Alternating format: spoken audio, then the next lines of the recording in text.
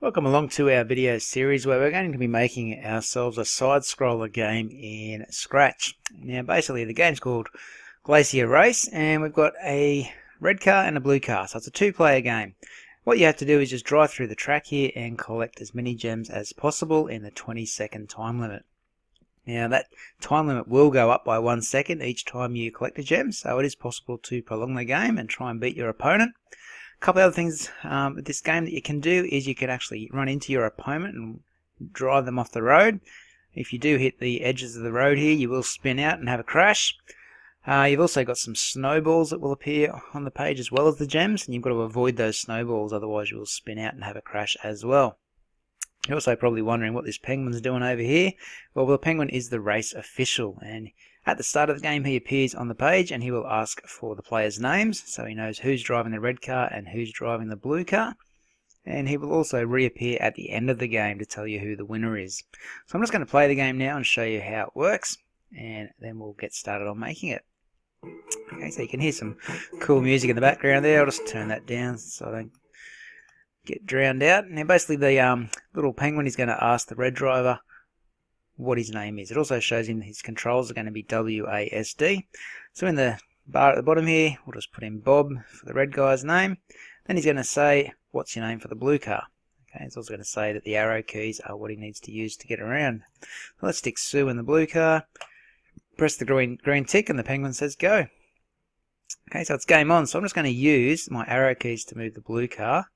And you can see that I can nudge the red car out of the way, I can move around, I can go up, I can go down. You saw my red car just then had a crash. I'll crash the blue car, hits the side of the road and spins out. You can hit a snowball and spin out. You can go around collecting gems and eventually gets to the end of the game and the penguin reappears and tells us who the winner is. So Bob is our winner as he collected the most gems, and you can see the gem totals up in the top left. Alright, so that's basically all it is to our game. It's quite fun and addictive when you're playing against your mates trying to get the highest score. So let's get started on making it now in a new document in Scratch. Now I'm using, oops, I'll just stop that music, it is a bit annoying. Okay, so I'm in Scratch using the online version today. The online version is the same as the offline version, so everything I do here should be able to be replicated in the offline version of the program. So first thing I might do is just give it a name at the top called Glacier Race. And you can see that we've got the cat on our screen, or on our stage, and we're not using the cat in today's game, so you can right click on him and just delete him. That deletes him off the stage as well as from your library. Now the first thing I'm going to do is actually draw a background on our stage here. Okay, so what we're going to do is go over to Paint a New Sprite option. So next to that little troll, we've got that little paintbrush, and we're going to call this sprite Road 1. It's a bit hard to see on my screen, but there is a checkered grid back there. You'll see it better on your screen, I'd say.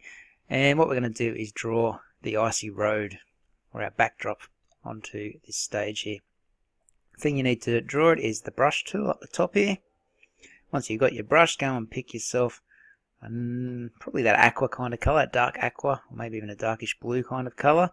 And make sure your line thickness, or the line width, is around that middle area. You want a reasonably thick line to draw the edges of the road. And we're going to start at the top of the page, and we're simply going to start drawing our road. Give it a couple little curves, and then we're going to go back up the other side and do something similar. Now it's got to be wide enough, this road, to fit in two cars, remember, so don't make it too thin. Something like that's good. If you make a mistake, you got your rubber there, and I can just see a little bit of mistake at the top, so I'm just going to rub that out. That looks pretty good. Okay, so hopefully now, if you've got those lines connecting with the top and the bottom of the page there, you can go and grab your fill bucket from there, choose white as your colour, and just colour in the sides or the edges of the road now, so it looks like a snowy field and a road going through the middle. Okay, once you've got that, that's the first part of the road done. So you can go back to the scripts there to save that. Press that little black blue arrow if you haven't done so already, and you've got Road 1 drawn on your page. What we're going to do now is just right click and we're going to duplicate that road. Okay, and you'll see Road 2 appearing. It also appears on your page. Looks a bit of a mess, but that's fine for now. Now on Road 2, what we want to do is go back to our Costumes tab here and flip that upside down. Okay, and the way we do that is we just go up the top here and choose the flip up down button. Press that once and your road flips upside down. Go back to your scripts and you've got your two roads drawn. Now basically what we're going to do for our background here is have those two roads scrolling down the page at different times. So if I just go back to the original for a sec, there's our road in the background there, and when I press play, let's make up a couple of names here, those two pictures we just drew will scroll down the page, and it's going to give the illusion that our cars are actually moving when they're not. It's actually the road in the background there that's moving down the page. Okay, it's just one road on the screen at a time, and as it gets down to a certain point at the bottom of the screen, we're going to make it loop back around to the top and start falling down the page again. Okay, so there's always going to be one of the roads on the screen and the other one following behind it. Okay, and that just loops over and over again until our game stops. Alright, so what we're going to do next is get some of the coding in to make this background work. And the way we're going to do our coding this time is slightly different to usual, but what we're going to do is paint a new sprite again. And this sprite's just going to be an empty sprite. All it's going to contain is some scripts or some code. Okay, so I'm going to hit the little information symbol and give it the name game loop. And then just press the back button there. So I've got this empty sprite here called game loop. And before we start coding it up, I just want to make a variable up, which is going to be our countdown timer. Just call it countdown and click OK, and you'll see that that countdown timer appears on our page. You can move it up and put it wherever you want. I think the top right hand corner is going to be the best. Okay, for a nice and neat looking game, top right hand corner for your countdown timer. You can see back on the original, that's where it is up the top there. Okay, ours is set to 0 at the moment, but that's fine. We're going to change that a little bit later on in the game. So the first thing we want to do to get our game started is we want to go over to our events tab here and bring out when the start button or when the green flag is clicked. When that green flag is clicked, the first thing we want to do is broadcast a message and tell all the sprites in our game to get themselves into position ready to start. Okay, so we're going to broadcast a message.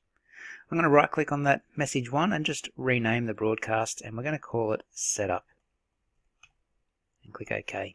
So we're going to broadcast a message to all our sprites, even though there's only two sprites in our game at the moment, which is the two roads, but there'll be some more later on, and we're going to broadcast a message to all those sprites saying get yourselves sorted, get into position, we're ready to start the game. Okay. Now actually what we're going to do, I just thought about this, we might take that off and choose the broadcast and wait message. Okay, we'll just rename that to setup again. Sorry, a little mistake from me there. So this is the one we want. We want to broadcast the setup message to get all our sprites into position.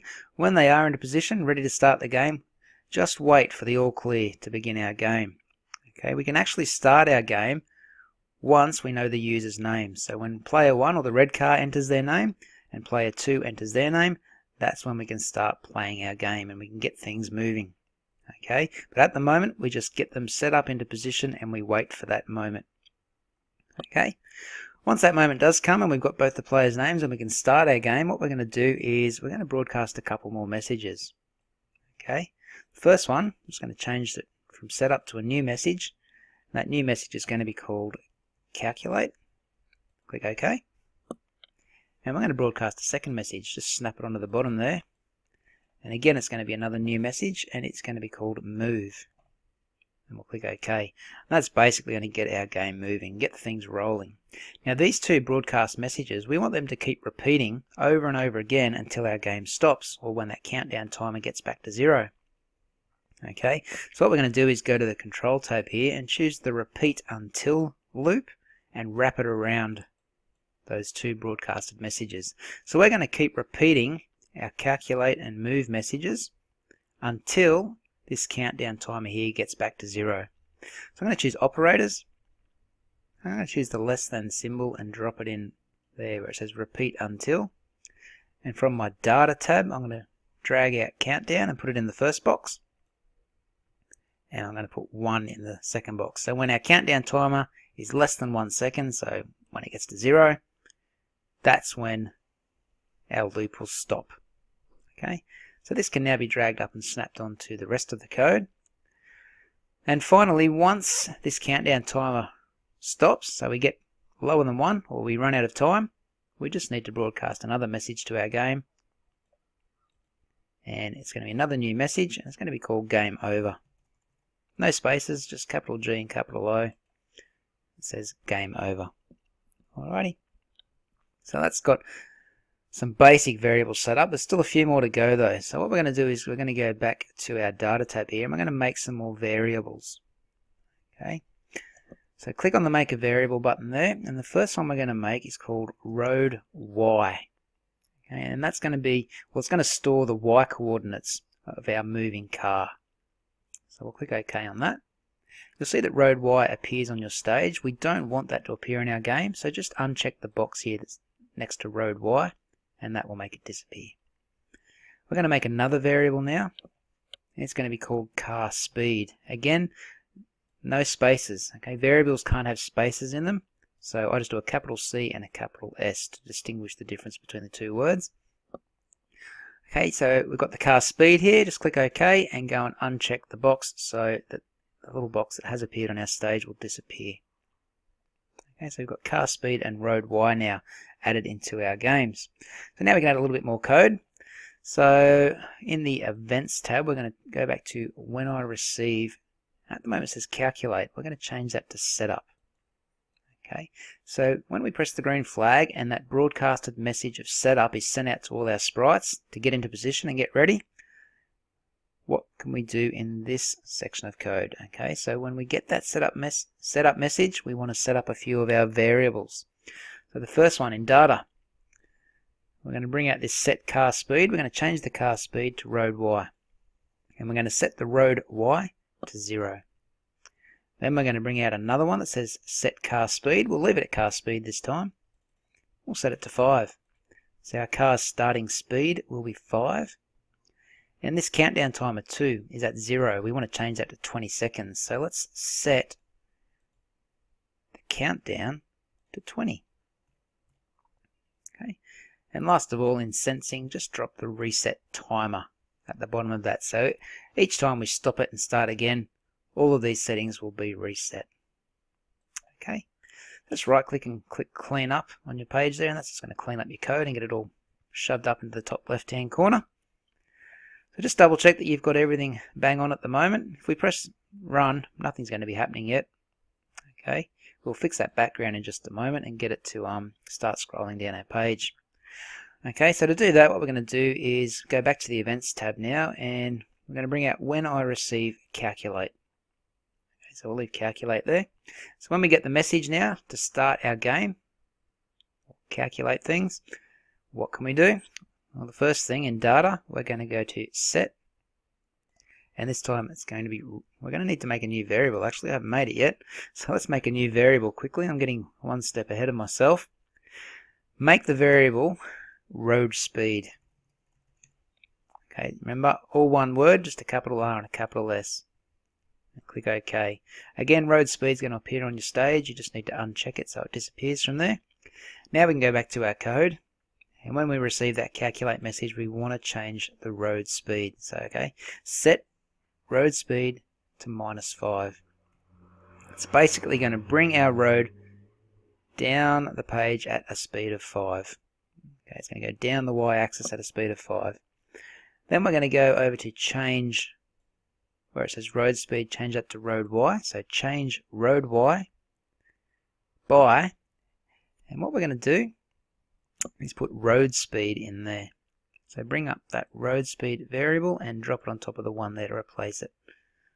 Okay, so change road Y, so the Y by the road speed. Now road speed is -5, so the road Y coordinates moving at speed -5. Next thing we're going to do in the control tab here, we're going to just bring out an if-then statement. In the if-then statement, we need to bring in operators first of all, and we're going to choose the less than symbol and put it between the if and the then.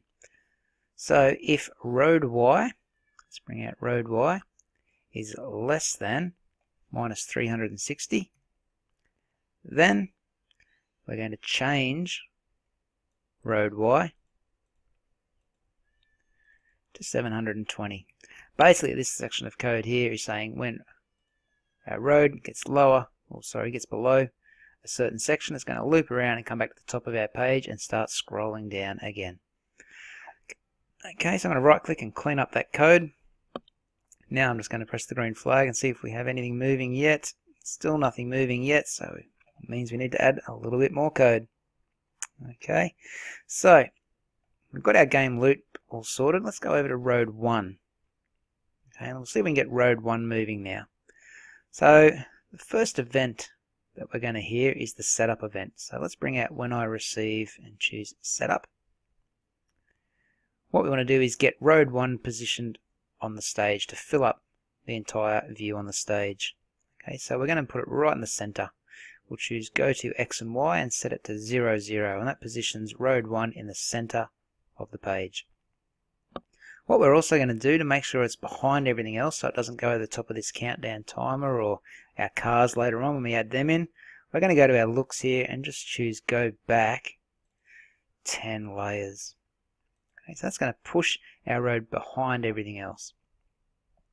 Okay, once we've done that, we're going to, well, it's all set up now. What we need to do now is tell it to start moving when the time is right. So when we hear that broadcasted message to start moving, so when I receive the move message, we're simply going to choose the go to X and Y again. The X is going to stay as it is.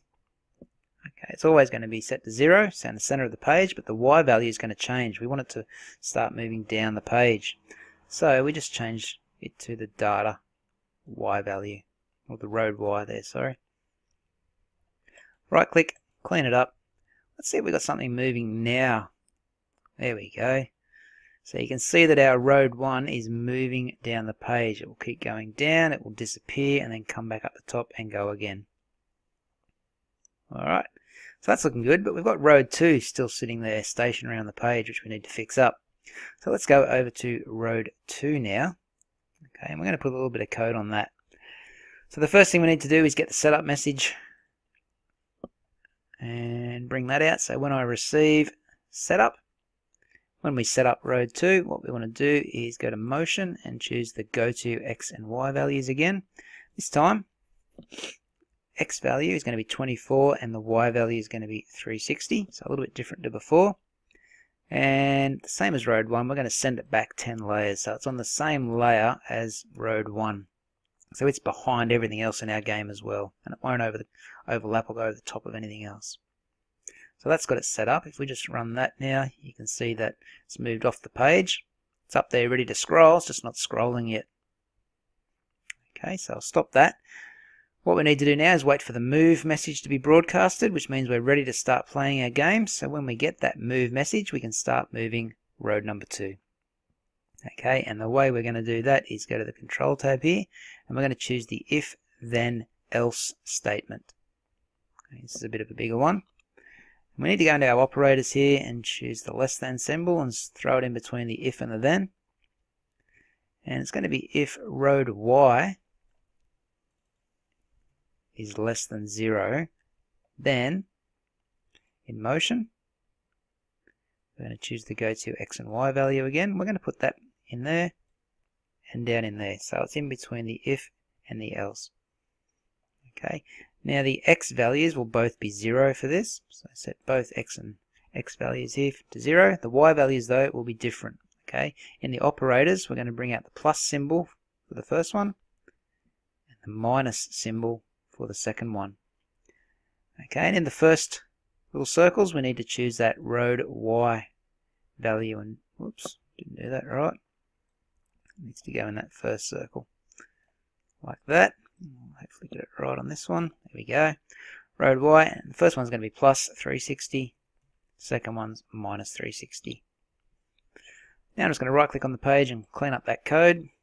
Hopefully that will be it. Let's see if we've got our roads moving now. There we go, that's what I was looking for. So we've got road 1 scrolling down the page. When it gets to the bottom, road 2 is already coming down the page. And each time they hit the bottom, they just loop back up to the top and start scrolling down the page again. So it looks like a never-ending road, but really it's just 2 pictures joined together. Okay, so that's pretty cool. So I'll stop that. That's looking pretty good. To make it look a little bit more realistic though, we might stick a few trees around the outside of our game here. So Back on road 1, I'm just going to go to the costumes tab here so we can edit this again. And I'm going to go up to the add button up the top here and just add in some trees. If you scroll all the way down to where you would find trees, just get the one with a bit of snow on it and resize it and drop one in position. Now I'm going to press this Control C and then Control V to paste in another one. Control V again to paste in another. Throw in a few here and there. If you want to resize some of them so they look a little bit different to one another, by all means go for it. Might look a little bit more realistic that way. So that's road 1, looking good. Over on road 2 now, if you click on the road 2 sprite, do the same thing. Just press Control V, throw in a couple of trees. Remember to resize the odd one here and there so they look a little bit different. Maybe make a bit of a bigger one here. Alright, so now I'll just click back on scripts. That'll save those changes. And I'm just going to go full screen because this is the last thing I want to do in the video now. I'm just going to run it. You can see now we've got some trees running down the sides of our page, which make it look a lot more realistic. Hopefully we can assume that that's snow out the side there, and this is the track that we need to be driving on. At the moment our countdown timer is stuck on 20 seconds, but as I said before, we're going to put in some code later on to make that count down. But this is all I wanted to get done in the first video, get this background moving. That looks really good. So I'm going to stop that. Let's go back to my little screen and go to File and Save. Okay, I'm going to stop the video now. I'm going to come back in the second video and we'll get a car into our game and we're going to start moving our car. So I'll see you in the second video.